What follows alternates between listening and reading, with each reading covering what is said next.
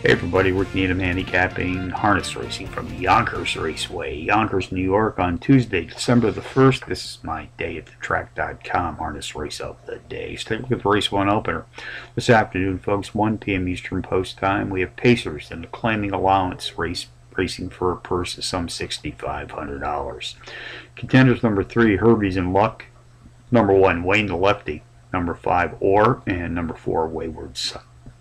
Number 3, Herbie's in Luck, is both the overall speed and class profile leader in this pacing field this afternoon. Has hit the board in power run fashion in 2 of his last 3 outings. Gets the skills of trainer Rene Allard in his corner. In the last 12 months here at Yonkers, Allard has recorded a stellar .389 universal trainers rating, the top UTR in this field today.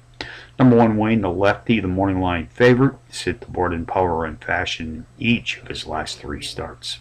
Race 1 summary, number 3, Herbie's in Luck. Tops my contenders list today here at Yonkers, which also includes number 1, Wayne the Lefty, number 5, Orr, and number 4, Wayward Son. That's 3-1, 5-4 in the first from Yonkers.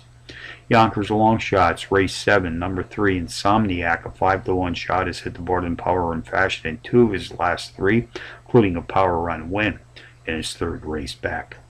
Race 8, number 2, Magic Man, 4-1 in the morning line, the speed and class profile leader in this pacing field, has hit the board in power run fashion in 2 of his last 3, winning in his 3rd race back. So from Yonkers on a Tuesday, Rick Needham for dayatthetrack.com, reminding you as always to please bet with your head, not over it.